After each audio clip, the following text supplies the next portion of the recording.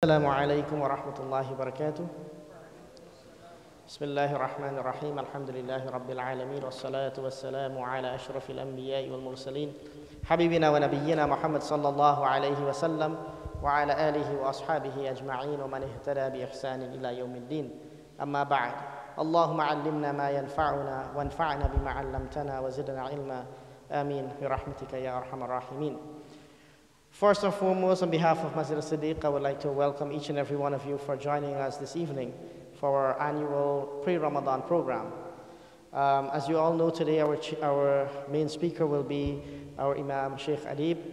But before that, we'll have a younger prospective Shaykh, inshallah, our brother Khalid. But before we get to our speakers, we'll have an opening Quranic recitation by one of our young brothers. After the presentations, inshallah, we will move for dinner and then Salat al-Isha. Maybe dinner, Isha, Salat al-Isha first and then dinner. Depends on how our program goes, inshallah. Please be reminded for our sisters downstairs, there will be a number that will be shown on the screen, in which if you have questions, you can text it and we will forward that to our speakers here. And there will be time for questioning at the end of the presentations, inshallah. For our youngsters, please, we'll keep it quiet, inshallah, so that we can all focus on the presentation here this evening. And may Allah subhanahu wa ta'ala help this presentation, this knowledge I'll be gaining here to be beneficial for all of us. Ameen. Without further ado, I'll call one of our madrasa students, Talha, to begin with the opening recitation, inshallah.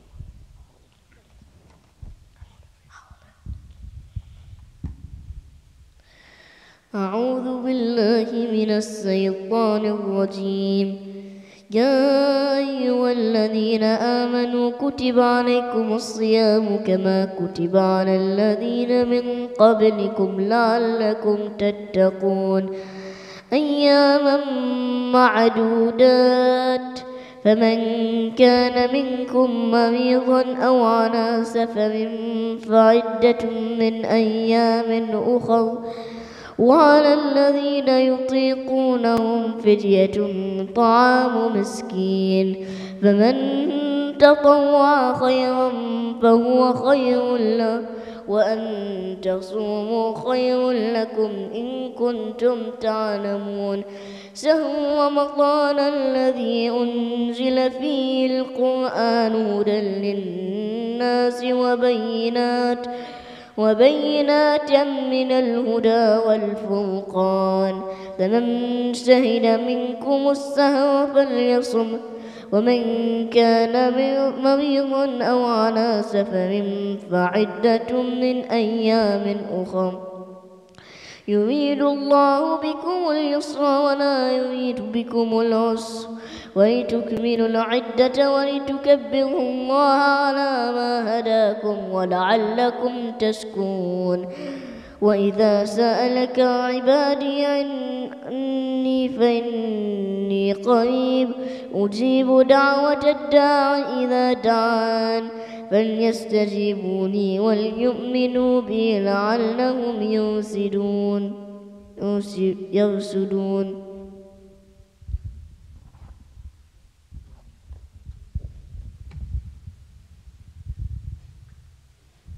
Jazakumullahu khairan.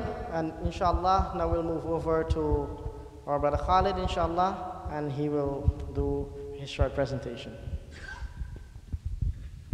Assalamu alaikum wa rahmatullahi wa barakatuh. Bismillahir Rahmanir Rahim. Alhamdulillahi Rabbil Alameen. Wassalatu wassalamu ala Rasulillah sallallahu alayhi wa sallam.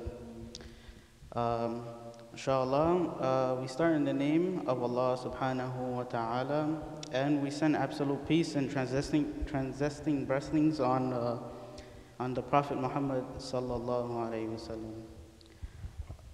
sallam. Inshallah, today my talk will be very brief. It's just about the virtues of Ramadan and the act that we do inside of it of fasting, right? As we know in the Quran, Allah subhanahu wa ta'ala, as our Shaykh Talha, our young Shaykh Talha just recited, Allah subhanahu wa ta'ala says, Ya ayyuhalladhina amanu kutiba alaykumus siyam. That, O people who believe, that fasting has been prescribed upon you, right? And firstly, do we know what fasting is? What is this siyam? Does anybody know the linguistical meaning of siyam? Feel free to answer, please. No? It's to abstain from something. It means to abstain from something, right? And in this case, with the pillar of Islam, as we know, siyam, sawmu Ramadan, is mentioned to be one of the pillars of Islam. In this case, it's abstaining from food, drink, and your desires, right? But the actual definition is to abstain from something. As Allah mentions in the Quran, in Surah Maryam, the ayah is فَإِمَّا تَرَيِنَّ مِنَ الْبَشَرِ فَقُولِي إِنِّي نَذَرْتُ لِلرَّحْمَنِ صَوْمًا. That if she told Maryam to say that you have took a vow of abstinence, فَلَنْ أُكَلِّمَ الْيَوْمَ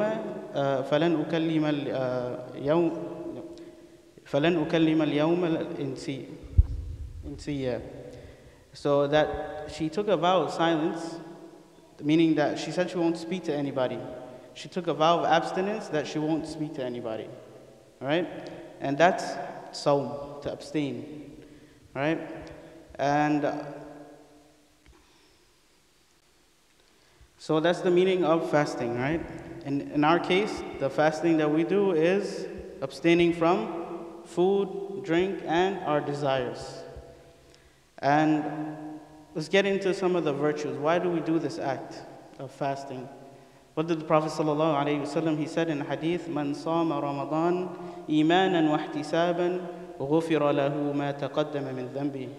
That whoever fasts in this month, the month of Ramadan, imanan, with iman, and ihtisaban, hoping for this reward, ghufira lahu ma taqaddama min dhanbi, that his past sins will be forgiven for him. The tremendous reward of Sawm Ramadan, right? And as we know that the commandment for fasting only came one time in the Quran. Came one time, showing its importance. And that fasting is obligatory upon everybody except for those who were exempted, right? As in the ayah that Talha recited. And so, what is the reward for fasting? Can anybody tell me the reward for fasting? Other than what we mentioned about the reward from Allah subhanahu that He will forgive your sins, right? Is there anything else? No, fasting is one of those things that Allah subhanahu that the Prophet sallallahu alaihi wasallam said, that Allah said that Kullu amal ibn Adam lahu, that every action of the son of Adam is for himself. Illa sawm, except for fasting. فَإِنَّهُ لِي وَأَنَا أَجْزِي بِهِ. That this is for me, and I reward for it. And Allah is Al-Azim, He is the Great. So we can only imagine what His reward will be, how great His reward will be. And inshallah ta'ala,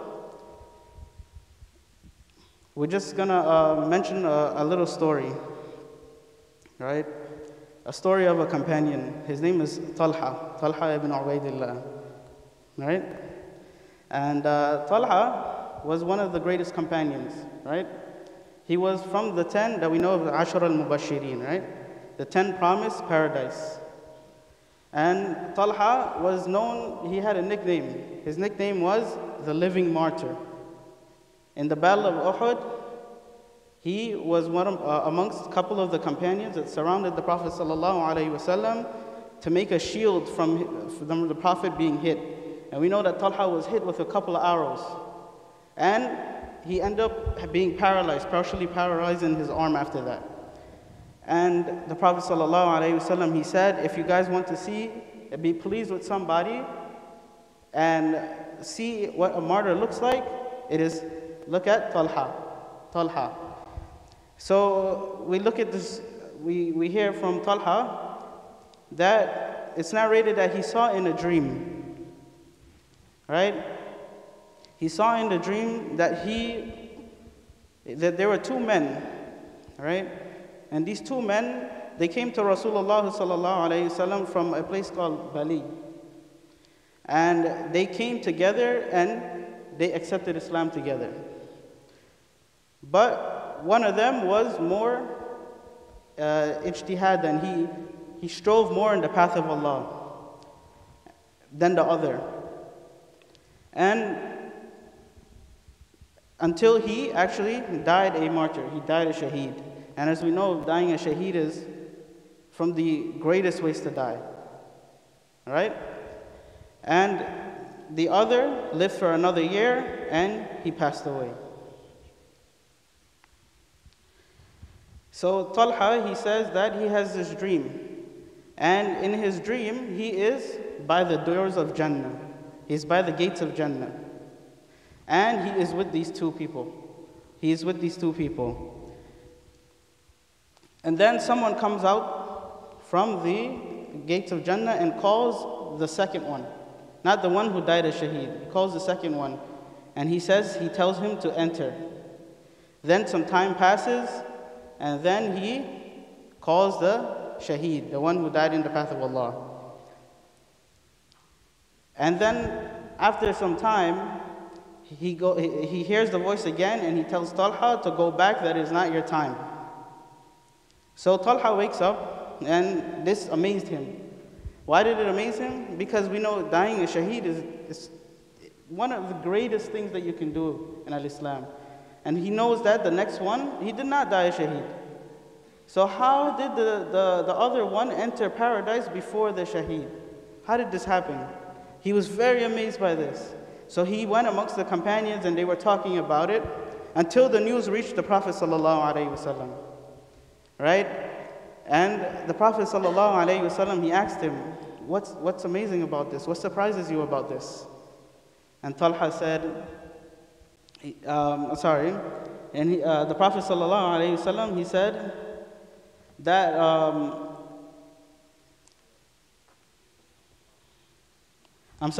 that Talha, he said, Ya Rasulullah, O Messenger of Allah, that the other one, he strove more in the path of Allah. And then he died in the path of Allah. And the other one entered Jannah before him. How is this? And then the Prophet ﷺ, he said, did he not live another year after him? And the companion said, of course, he did. Did he not? Then the Prophet ﷺ said, did he not witness another month of Ramadan? And then Talha answered, of course. And then the Prophet ﷺ said, did he not pray such and such in this month, in this year, And he said, of course he did. He said, the Prophet ﷺ said, the difference between the two of them is like the difference between the earth and the skies. And from this hadith, we can see that somebody who fasted in the month of Ramadan and had the opportunity to pray, that he entered Jannah before the shaheed. So we can only imagine how great this reward is from Allah subhanahu wa ta'ala. And another last point is that as-siyamu wal-Qur'an yashfa'ani lil-'abdi yawm al-qiyamah, is that the Sawm and the Qur'an will intercede for the slave on the Day of Judgment. And what would Siyam say? What the Siyam would speak, and he says, and it would say that verily, that the Sawm, he prevented me from food and my desires in the day. So intercede for me. So it would intercede for him. And then the Quran would say that I prevented him from sleep in the night. So intercede for me. فَيَشْفَعَانِ. And then they will intercede for him. So in this month, we enter the month of Shahrul Quran, right? The month that Allah revealed the Quran, as our Shaykh Talha recited, شهر رمضان الذي أنزل فيه القرآن. The month of the Quran, we have the opportunity to have these two actions come together, the Sawm and the Quran. And inshallah, we ask Allah subhanahu wa ta'ala to make us of those who recite the Quran and fast the month of Ramadan, and that it's accepted from us, inshallah. Ameen, ameen. And Jazakallah khair, I appreciate your time. And without further ado, I'd like to pass the mic over to our Shaykh, Al-Hafiz, Adeeb Zaman. Assalamu alaikum wa rahmatullahi wa barakatuh. Bismillahir Rahmanir Rahim. Alhamdulillahi Rabbil Alameen. Hamdan yuwafi ni'mahu wa yukafi'u mazida. Wa sallallahu wa sallam ala Sayyidina wa Maulana Muhammad wa ala alihi wa sahbihi ajma'een. Welcome everyone to our Ramadan Ready lecture. And the purpose of this lecture, as the title is clear, is to be ready for the month of Ramadan. To be ready for the month of Ramadan. And so we divided this lecture into three main parts. The first, we want to understand what are the virtues of the month of Ramadan, and the virtues of fasting, and the virtues of the Quran, and our Ustad Khalid has mentioned that. The second aspect of the lecture, which I will touch on now inshallah, are some of the ahkam related to fasting. Because we want to make sure that we're coming into the month of Ramadan and we have valid ibadah. We enter and we exit with valid ibadah, that our fasting fulfills the conditions that has been placed by Allah and His Messenger. We don't want to be wasting our hunger and thirst, and then at the end of it we come away with an invalid fast because we did not know what are the ahkam of fasting. And then after that, so we're going to go into a brief summary of some of the ahkam of fasting, and then after that we are going to finish off by giving a summary of how the fasting person should spend their day. How the fasting person should spend their day. So we begin ala barakatillah. We first talk about when does the fast of Ramadan become mandatory? When does the fast of Ramadan become mandatory? We know that the month, the lunar month, has either 29 or 30 days. The lunar month either has 29 or 30 days. No month, Islamic month, can have 28 days. And no Islamic month can have 31 days. So it's either 29 or it is 30 days. If the moon is not sighted on the 29th, then we complete 30 days of the month. In this case, we are in the month of Sha'ban, and the 29th is, when is the 29th of Sha'ban, anyone? Huh? Today? Well, today is the 29th night, right?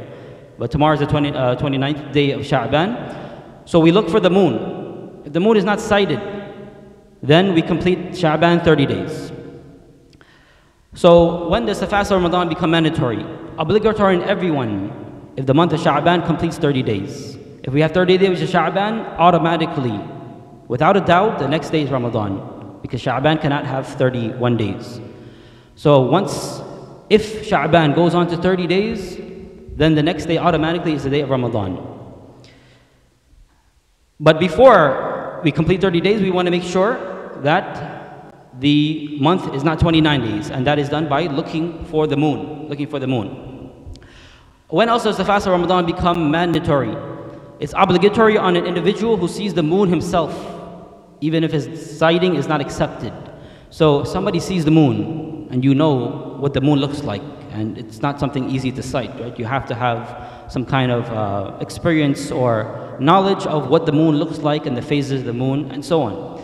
If a person sees the moon and his sighting is not accepted, for example, in an Islamic country, you will go to the judge, right? You will go to the qadi, and you will inform the qadi, I saw the moon. And depending on who that person is, their testimony might not be accepted, right? They might be a person who had fisq, they had some prior sins, open sins, which made their testimony rejected.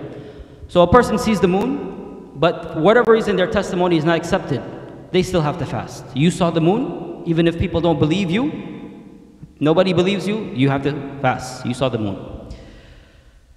It's also obligatory on an individual who is informed by somebody he trusts that the moon has been sighted. Somebody comes and tells you, and you trust this person, and you trust that they have done their research, that the moon has been sighted. then you also are obliged to fast based on that person's testimony, as long as you believe that that person is giving you accurate information. Even if, once again, the testimony of that person is not accepted for whatever reason. This is what we call wujub khas. The first, number 2 and 3 are wujub khas, which is essentially that a person fasts individually mandated on them.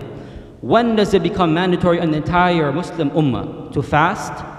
If a trustworthy adult male sights the moon, and this is verified by an Islamic authority, a trustworthy Muslim male sights the moon, and then he goes to the Islamic authority, the judge, and the judge verifies that and declares that this is now the next day of Ramadan. Everyone is obligated to fast the next day.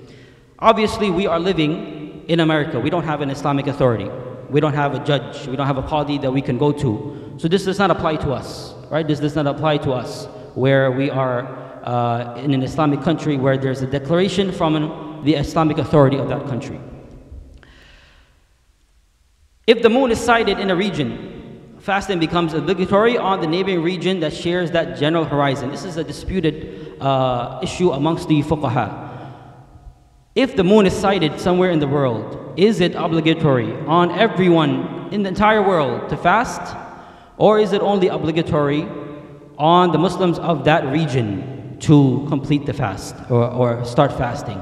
This is a classical difference of opinion amongst the scholars, whether everyone has to fast or only the people of that region. When we say the region, meaning they share the same night and the same day. They begin their day the same time, they end their day the same time. And this is what we call local, right? Local sighting. You might have heard this term before, local sighting. What it refers to is not local as in the country, or it refers to local as in you are in a region where everybody begins and ends the day the same time. So for example, if somebody sees the moon in California, this is not local sighting, right? Even though they're in the same country, this is not local sighting. This is international sighting, because California, they begin their day later than us, and they end their day later than us. So this is what would be considered international sighting. Local sighting would be anyone who is from north to south, on the East Coast basically, right? In the East Coast, they begin and end their day at the same time. If anybody in the East Coast sees the moon, then fasting becomes obligatory on everyone in that region. Right? This is with the position of local sighting. And the other position is, if the moon is sighted anywhere in the world, then fasting becomes mandatory on everyone in the Muslim Ummah. And as we mentioned, this is a classical ikhtilaf amongst the scholars. And for what concerns us, we're going to follow our community. We're going to follow our community. The community that we are going to, the masjid that we're going to, says that we're starting this day, then that's what we're going to do. And they say we're starting the next day, then this is what we will follow. But it's just good to know what are the reasons why we have some of these debates and ikhtilaf amongst the scholars on this issue. If a person is traveling, you are traveling in a land, and you meet to that land, you must follow the people of that land. You must follow the people of that land if they are fasting or not fasting. And this applies to the beginning of the month and the end of the month. So if you travel and you find the people fasting, you are also obliged to fast. What happens if you travel and you meet in another town and you fast with them, and you end your fast with them and you only have 28 days. It so happens that you only ended up fasting 28 days because you traveled to that land and you started and ended with them, and you ended up only having 20 days for yourself, then you have to make up that day later, right? You have to make up that day later. So when you travel, you follow the people of that land, all right? This, as we said, this is not as concerning for us. We're going to follow our community, right? When the community decides we fast, we fast. And when they say that we break our fast, we're going to break our fast. But what is more important, though, is for us to know the ahkam that are more related individually, inshallah, and that's what we're going to move into afterwards. Conditions for obligation of fast. Who has to fast? Who has to fast? Number one, you have to be a Muslim. The condition for obligation of fasting is on a Muslim. A non-Muslim is not obligated to fast in the sense that they are first obligated to fulfill the condition which makes fasting valid, which is Islam. So they're first addressed to become Muslim. When they become Muslim, then they are addressed to observe the fast. So if they're not a Muslim, then they are not obligated to fast. However, they are still held responsible for missing fasting and missing any of the obligations of Islam in the next life. As Allah subhanahu wa ta'ala says in the Quran, مَا سَلَكَكُمْ فِي سَقَرٍ, what caused you to enter the fire? And they will say, قَالُوا لَمْ نَكُوا مِنَ الْمُصَلِّينَ. They will say, we were not from those who prayed. And at the very end of the set of verses, they will say, وَكُنَّا نُكَذِّبُ بِيَوْمِ الدِّينِ, showing that they were disbelievers. But yet Allah asks them about salah. And they will be asked about the obligations, even though they were disbelievers. So they will still be accountable in the next life. But in this life, the condition is not there to fast unless you are a Muslim. The next condition is intellect. If a person is not of sound intellect, they are not obligated to fast. If a person is not of sound intellect, then they are not obligated to fast. Maturity. If a person has not reached the age of maturity, they are not obligated to fast, but they can still fast, and it will be valid. If a person reaches the age of discernment, a young child, and they are able to fast, they can fast. This fast will be valid, but it would be a sunnah for them. It will be, they will get the reward of the sunnah, but this would not be obligation on them. So the child, and when do we start commanding our children to fast? When they reach the age of 7. When they reach the age of 7, as the scholars have mentioned, in analogy to the salah, just like the salah, when the child reaches the age of 7, they should be commanded to pray. Likewise, for any other obligations like the fasting as well, when they reach the age of 7, they should be commanded to fast. And when they reach the age of 10, then they should be disciplined if they are not fasting. But it is not mandatory for them to fast, but if they fast, it will be valid. And the fourth condition for the fast to become obligatory is the person must have the ability. They must have the ability. If a person is very ill, they are sick, they are not able to fast, then the fasting is dropped for that person. Dropped for that person, they don't have to fast. So these are the conditions for the fasting to become obligatory. Then we have conditions for the fast to become valid. Now you are obligated to fast. And you go through your day and you are fasting. What are the conditions that must be fulfilled before this fasting day is valid? Number one, you must have the intention. Number one, must have the intention. When do you have to have the intention? From the night before. From the night before, right? Any part of the night. As long as dawn has not come in, then the night is the place for the intention. You cannot make the intention for an obligatory fast after the day has begun. You must make the intention between when the night comes in and when the night is leaving.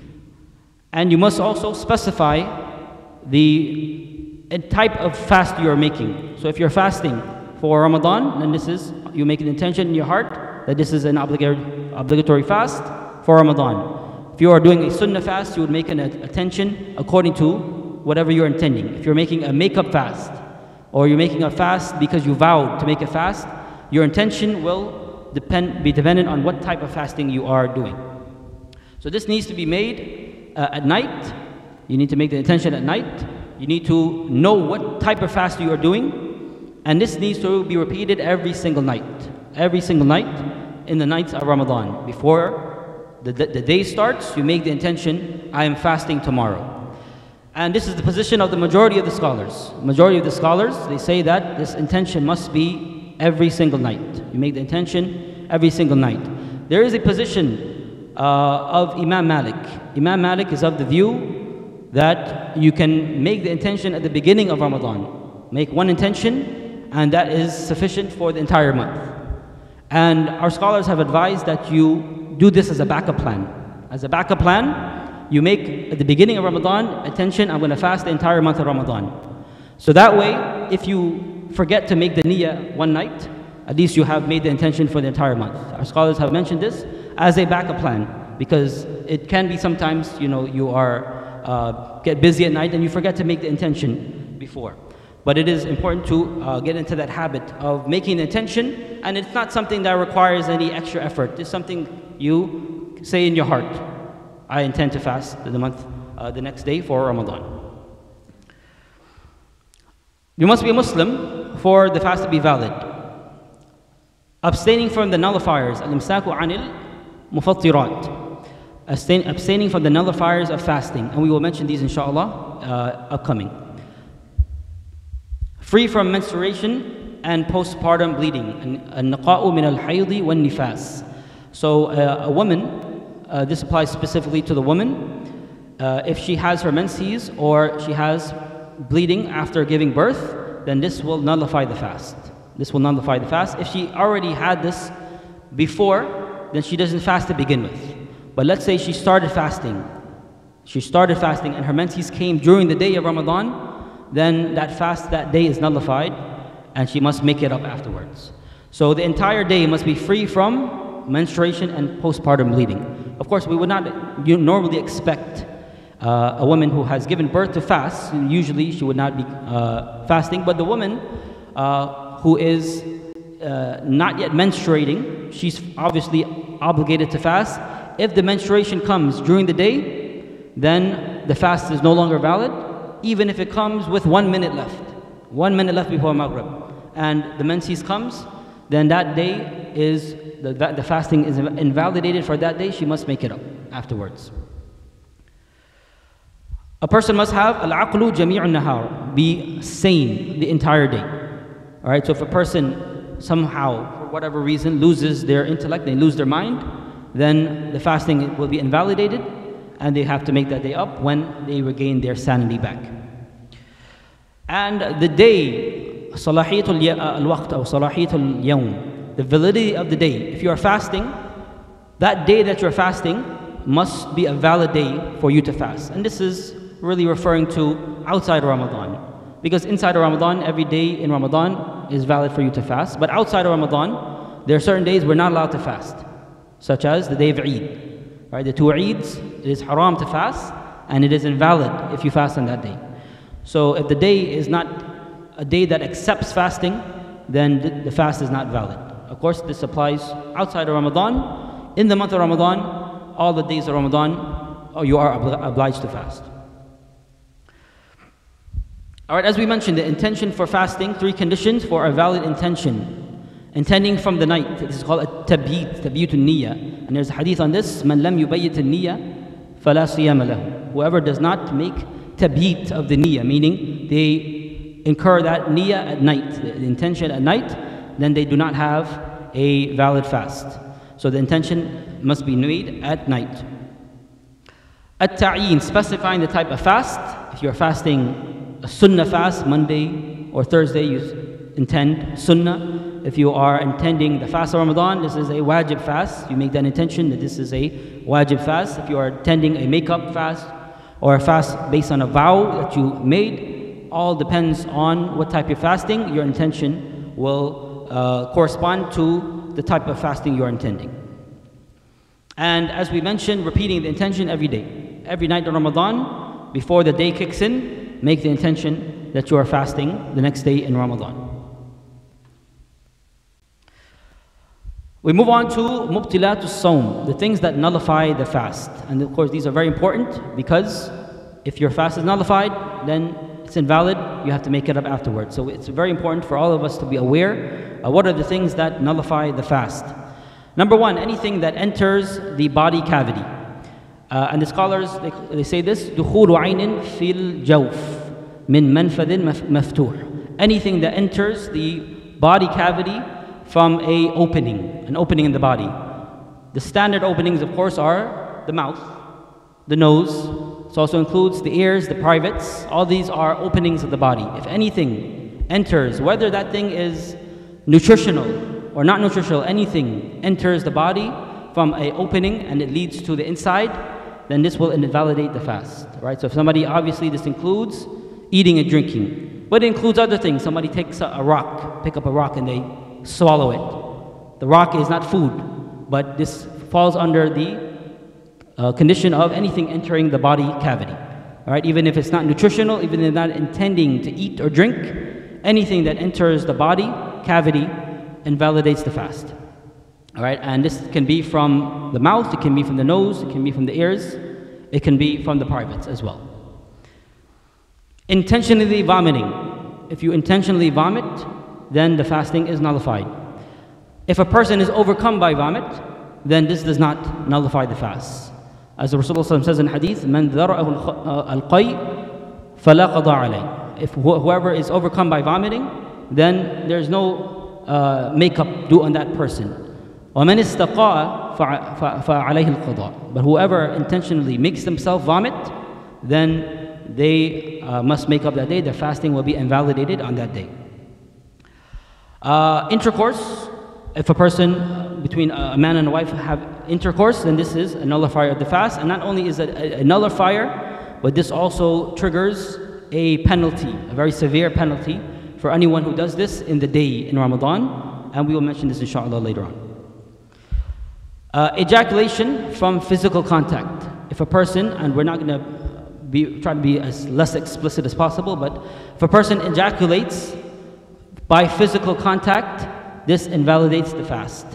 As opposed to non-physical contact, such as a person ejaculated by a dream, or by thinking, or by looking. These things will not nullify the fast. It will only be nullified if this happened by physical contact, by means of physical contact. Insanity, if a person loses their mind in the day of Ramadan, even for a moment, then the fasting will be invalidated on that day. When they regain their sanity, they will make it up after Ramadan. Drunkenness or loss of consciousness, if caused by one's own doing. If a person intentionally drinks alcohol and it causes them to become drunk, or they intentionally do something, they take some kind of drugs that cause them to lose their consciousness, then this will nullify the fast and they must make it up afterwards. We mentioned this already as well. If a woman gets her menses in the day of Ramadan, even if she's already started fasting, comes any part of the day, then this will nullify the fast. She must make it up afterwards. And same thing goes for postpartum bleeding. If a woman who has given birth happened to be fasting afterwards and the bleeding comes back, then the fasting is nullified for that day and she must make it up. And giving birth itself is a nullifier of the fast. And apostasy, leaving Islam. A person began the day as a Muslim and they uttered some words of kufr. They cursed Allah and His Messenger. Or they had developed some incorrect belief that takes them out of the fold of Islam. Their fasting is invalidated on that day, even if they return back to Islam. Even if they say the Shahada again, they have to make that day up. There are certain things that are disliked when you're fasting. You should not do when you're fasting. They do not nullify the fast, but they are disliked. Tasting food without need.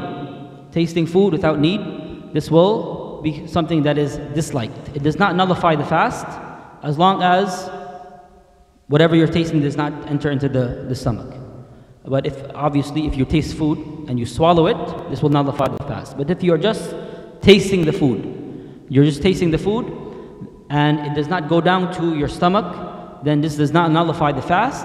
But you should avoid doing this because there is a high likelihood that it can go down. So you should avoid this unless there is a need. A person is cooking, they need to check to make sure that the food has enough salt, the food has enough needed ingredients, then they can do this if there is a need. But one who has no need, you should avoid doing this because you are putting yourself at risk of invalidating your fast. For married couples, kissing and foreplay, this is something that should be avoided if there is fear of ejaculation or leading to intercourse. If there's fear of ejaculation or leading to intercourse, then this should be avoided, and this is something disliked. If there is, this is without fear, if a person does not fear, right? If you do not fear this, if a person is very able to control themselves, and they know that if they kiss their wife or something like that, this will not lead to anything else further, then this is allowed, but it is disliked. If they fear that this will lead to something further than that, then this becomes haram. Cupping, there's something called hijama, which is taking out the blood that is unhealthy blood from the body, and this is a medical procedure called al-hijama. This is something that is disliked while fasting, but it does not spoil the fast, and there is an ikhtilaf on this. Exaggerating while taking water in mouth and nose during wudu. Normally, when you make wudu, you should exaggerate. Al-mubalagha fil istinshaq. You should exaggerate in taking the water in your mouth and taking the water in your nose. You should exaggerate. This is the sunnah of Rasulullah sallallahu alaihi wasallam. However, when you are fasting, you should avoid exaggerating, because then this could lead to that water going down, and then this can lead to your fast being invalidated. So avoid exaggerating when taking water in the nose and the mouth during wudu. All right, things that are prohibited when fasting. As we mentioned before, kissing and foreplay with fear. If a person has fear that this will lead to something else later, then this is haram for them to do. And al-wisal, continuous fasting. This is when a person does not break their fast. They fast, and when the time of Maghrib comes in, instead of breaking their fast, they continue to fast and stay away from food and drink until the next day. And this may continue for 2 days, 3 days, 4 days. This is something prohibited by the Messenger sallallahu alaihi wasallam, even though he used to do this himself. But when they asked him about this, he said, "Inni abitu inda Rabbi yut'imuni wa yasqini." That I'm with my Lord, and He feeds me and He gives me drink. So Rasulullah sallallahu alaihi wasallam, he was allowed to do this as a special exception, but he forbade his companions from doing this. So when the time for breaking fast comes in, you break your fast, and you do not continuously fast even in the night. This is prohibited. What is the ruling on fasting due to sickness and travel? Sickness. If a person is sick and they know that this sickness is going to cause them harm if they are to fast, then it becomes haram for them to fast. If you are sick and you know that by fasting this will cause your condition to get worse, it will cause you great harm, then it is haram for you to fast if you are in this condition. If you are not certain, if I fast, maybe it might be harmful or maybe not, then it is disliked for you to fast. If you're sick and you fear, so it's not certain. You're not certain that you're going to be harmed by fasting, but it is it's potentially there. You fear that if you fast you will be harmed, then it is disliked for a person to fast. And it is wajib for you to fast if you only have a light sickness. If you only have a slight headache, you have to fast, right? If you have a body ache, you hurt your ankle, you sprained your ankle. These are things that don't affect the fast. If you have a light sickness or you have a light injury and it doesn't affect the fast, then you are still obligated to fast. As for traveling, if you are in a state of travel, it is permissible, whether you are in difficulty or whether you are not within difficulty, to abstain from fasting, as long as you meet the following conditions.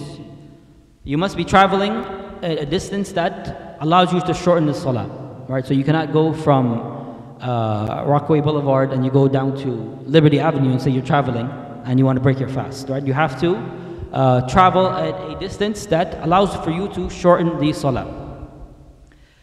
And this must be permissible travel. A person is traveling to commit a haram action and they say, I'm in a state of traveling, this is not accepted. You must be traveling for a legitimate and permissible means. So if a person is traveling for other than that, then this will be, they will not be allowed to break their fast because of that. And you must be in a state of travel before Fajr. Before Fajr. If you have not yet began your travel and the day has started, you are obligated to fast. Right? So if a person, they are traveling, your flight is at 10 a.m. You have not started traveling yet.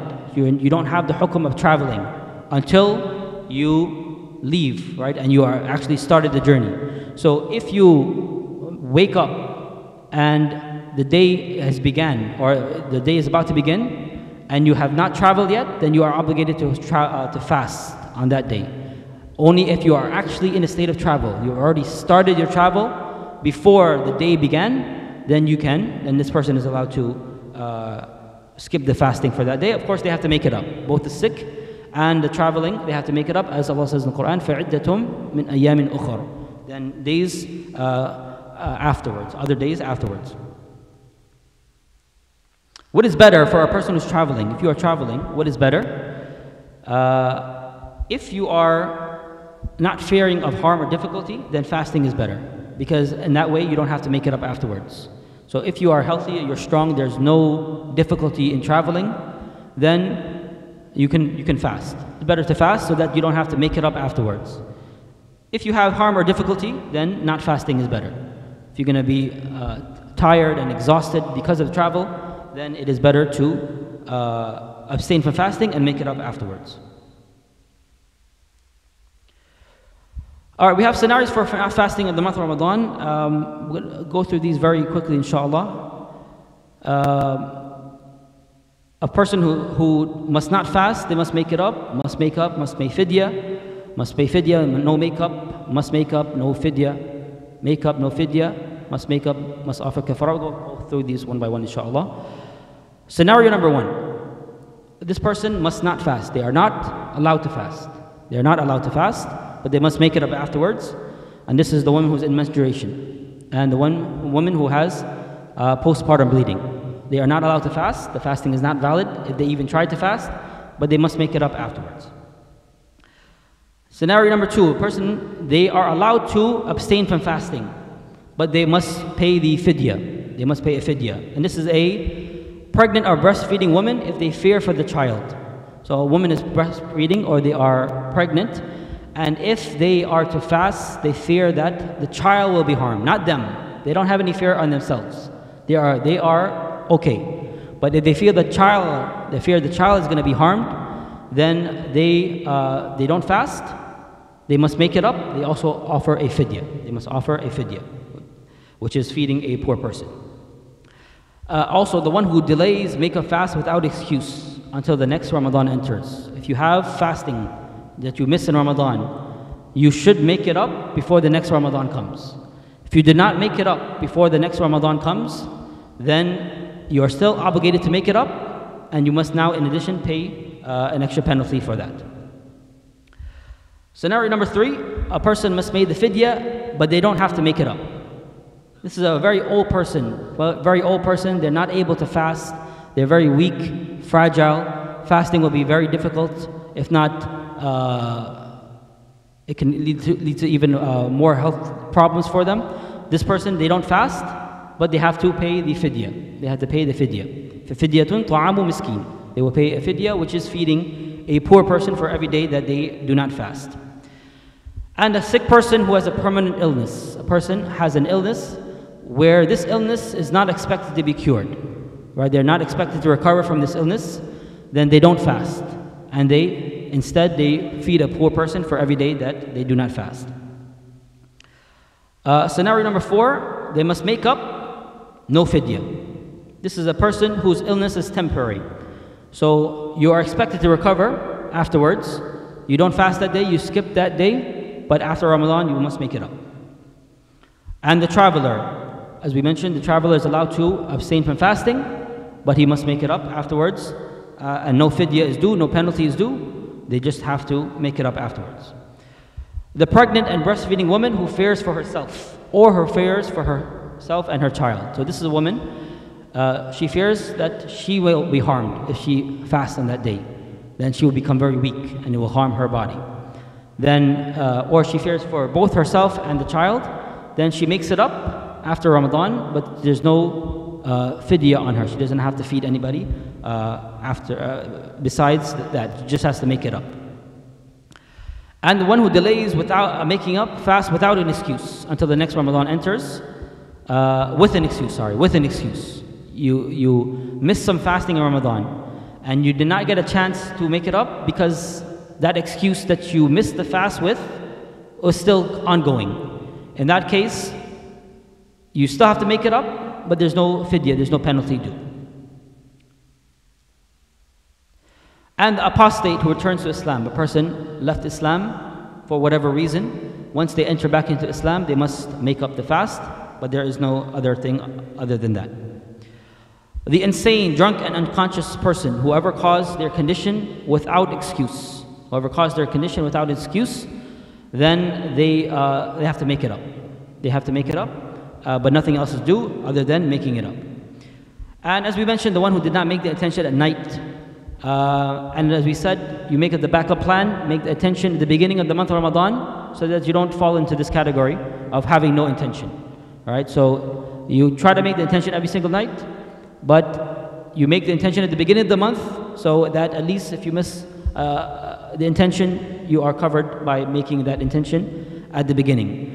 But for those who believe that the intention must be every single night, and they did not make that intention, then this would be a case in which that fast was not valid, and they would have to make it up. Scenario number 5, a person does not have to make up, and they do not have to pay any fidya. And this is a child who reaches puberty. So a child, on the day of Ramadan, they reach puberty on that day. All right, on that day. During the middle of the day, they don't have to make up that day. Right? They don't have to make up that day, nor do they have to pay any fidya. Or the insane person whose insanity is not by their cause. A person has insanity due to natural means, then fasting is not obligated on them to begin with. And so there's no makeup, there is no fidya. The disbeliever comes in to accept Islam. He's been living for years. He never fasted all those years before. Do we tell that disbeliever you have to make up the fast? No. When they enter Islam, everything is forgiven from that time period before, and they just are responsible for what comes after. But they don't make up the fasting that they missed in kufr. They don't make up salah or any other obligations. All right, and lastly, a person who must make up and must offer the kafara. This is the one who has marital relations in the day of Ramadan. Actual marital relations, not what leads up to it, but actual marital relations during the day, intentionally by choice, being aware of its prohibition. Then this person, they must make it up, and they also have to have a kafara, which is fasting 60 consecutive days. Right? This is a very stringent penalty. Whoever does this, they must fast 60 consecutive days. If they are unable to do so, then they must feed 60 poor people. They must feed 60 poor people. I think we are at the adhan time, so we're going to, inshallah, pause here. Brother Sayyid, should we continue afterwards, or are you? 5 minutes? Okay, inshallah. Okay. All right, some of the other ahkam will skip that for now, inshallah, and move on to the fasting person's day. All right, we'll end off this with the fasting person's day. So the first thing what you do when you are fasting, you wake up and you should offer the suhoor. Offer the suhoor. And this is a sunnah of Rasulullah sallallahu alaihi wasallam. Tasahharu fa inna fi as-sahuri barakah. Rasulullah says, offer the suhoor, and in the suhoor is barakah. And not just offering the suhoor, but also delaying it to the very end. However, you should be careful not to delay too far, the suhoor too far, where you come to the point where the fajr is coming in. Right? And there is a hadith that is widely misunderstood, that may cause a lot of people to lose their fasting, because they take this hadith literally. And there's hadith in which the Prophet says, if the adhan, the mu'adhin calls the adhan, and there is a drink in one of your hands, do not put it down until you finish it. This hadith, according to all the classical scholars of Islam, is not meant to be taken literally, meaning that you can still continue to eat a drink when Fajr has come in. Right? So this is very important. If the Fajr has come in, and it is established that the Fajr has come in, then you must stop eating or drinking. And this hadith, the scholars have explained that this is referring to the adhan of Bilal. The adhan of Bilal, because during that time they used to have two adhans. Bilal would call the adhan before the time, and Ibn Maktoum would call the adhan when the time comes in. Inna Bilalan yu'adhinu bil-layl فَكُلُوا وَاشْرَبُوا حَتَّى يُؤَذِّنُوا ibn Ummi Maktoum. Rasulullah says that Bilal, he calls the adhan at night. So when you hear Bilal's adhan, continue to eat or drink. But when Ibn Ummi Maktoum calls the adhan, then this was when the actual Fajr comes in. And once Fajr comes in, then you cannot eat or drink. And so that hadith, be careful with that hadith. We have the salah times, we know exactly when Fajr comes in. When the time comes in, then you must make sure you stop eating or drinking. And this is why it's also recommended to stop a little bit before, 5-10 minutes before the time for Fajr comes in, to be on that safe side. And it's also reported in the hadith that Rasulullah ﷺ, they were asked, the companions, they were asked how long before the salah and when Rasulullah ﷺ would finish eating the suhoor in the morning. And they said that it was the length of about 50 verses of the Quran, the length it took to recite 50 verses, all right, of the Quran. So be careful of going too close to the adhan. Once the adhan comes in, the time for Fajr comes in, you must stop eating or drinking. And if you continue to eat or drink after that, then the fast is invalidated on that day. All right, so you eat the suhoor in the morning, and then you pray Fajr. All right, no benefit if a person is fasting and they are not praying. All right, this defeats the entire purpose of fasting, for a person to fast and they don't pray their salah. So you pray Fajr preferably in the jama'ah, especially emphasized for the males to come to the masjid. And it becomes so much easier in Ramadan to come to the masjid in Ramadan because you're already up. Right, you are already up. For most of us, the problem coming to the masjid is that it's hard to get up in the morning. But you're already up in the morning because you're eating your suhoor. So you're already up, you can come to the masjid and pray the jama'ah. During the day, you're busy yourself with worship and beneficial things. Avoid, obviously, sins, disobeying Allah subhanahu wa ta'ala. Avoid anything that has no value or benefit as well. Reciting Quran, month of the Quran. شهر رمضان الذي أنزل فيه القرآن. The month of Ramadan is the month in which the Quran was revealed. So this is the month in which it is even more emphasized to recite the Quran. Making dua. This is one of the categories of people who the dua is not rejected. The fasting person, hatta yuftir, until he breaks his fast. Until he breaks his fast.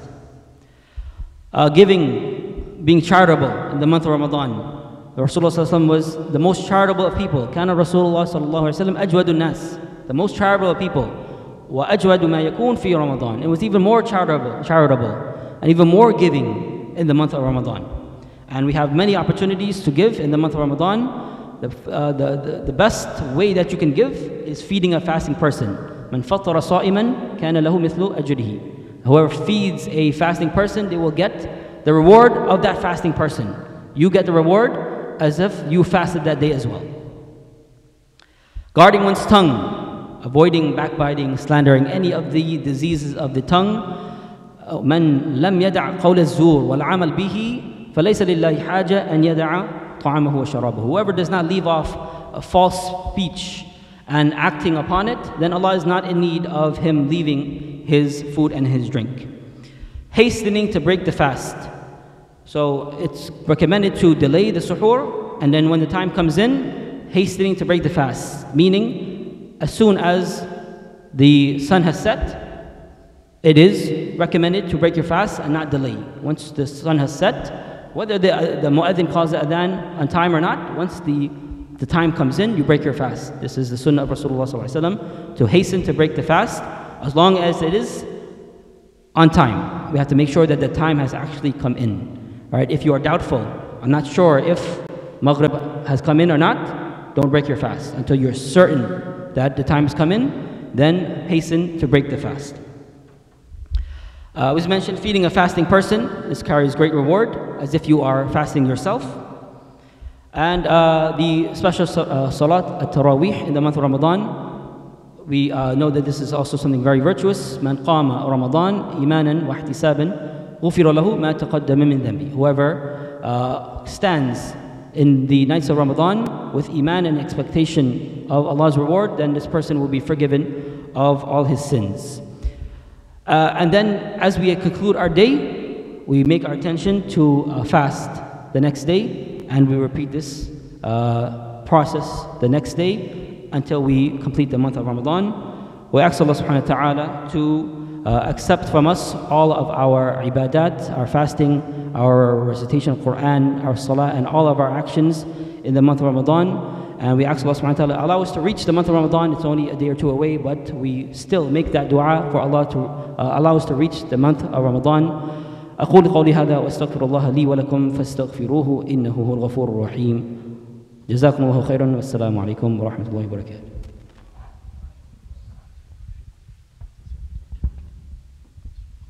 Assalamu alaikum wa rahmatullahi wa barakatuh. Apologize for a little delay. We'll go straight into Salat al-Isha in about 2 minutes. We'll open the floor for just a few questions. We have a question here. What should a person do if they're traveling in Ramadan? They begin to fast in the morning but leave their home by plane in the middle of the day.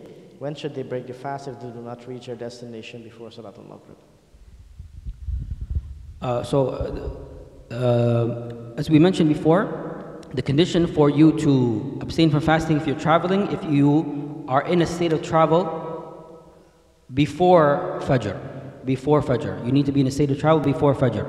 If you wake up in the day of Ramadan and you're not yet traveling, then fasting is still mandatory on you. You still have to fast. And you're not yet in a state of travel. Now when you start,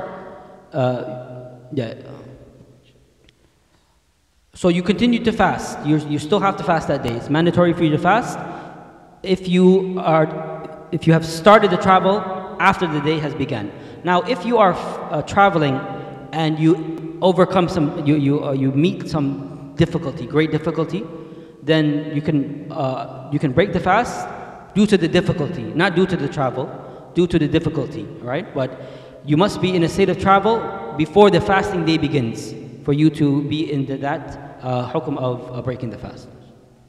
When should they break their fast if they do not reach a destination to follow the family? Oh, right. Okay, so you're traveling, and as long as you're traveling, you are fasting until the sun sets, wherever you are. You eventually reach a destination, right? If you're flying for 12 hours, Allahu A'lam. Allahu A'lam. I don't know. Yeah. Mm-hmm. Mm-hmm. Right. Once you know that the time has come in, the Maghrib time comes in, you break your fast. With some water, with some dates. As long as you know the time has come in, you break your fast. And then you come home and you have your meal later on.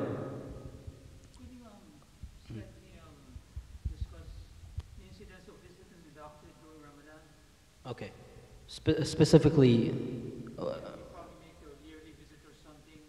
Okay. Okay. Injections. You're talking about injections and these kind of things, right? Okay. If a person is visiting the doctor, injections. This is a modern issue, right? This is a modern issue, and the scholars have differed in terms of the injections. There are three main opinions when it comes to injections. All right. The first opinion is that any type of injection breaks your fast. Right, this is the first opinion. Any injection breaks the fast. The second opinion is that injections don't break the fast. Right, they do not break the fast. The third opinion is that the injection, if it is nourishing, nutritional, then it's taking the ruling of eating and drinking, and it breaks the fast. All right, so that's a third opinion. To be in the safe side, you should avoid, all right, injections. You should avoid injections. Other than that, examinations, those examinations, unless something is entering the body, right? Something is entering the body, as we mentioned, from an opening of the body, then this would not break the fast unless something is entering. So, right, there's something being inserted into the body, then this will break the fast. So a person who has these type of visits, if they can avoid it in the month of Ramadan. If they have to, then this is might be a case of necessity. Allahu A'lam. All right, can we get blood drawn while fasting? Once again, this comes under the ruling of injections. To be on the safe side, you should avoid it. And these things can also make you weak as well. It can make you weak and cause you to have to break your fast due to weakness. So you should avoid drawing blood during the month of Ramadan.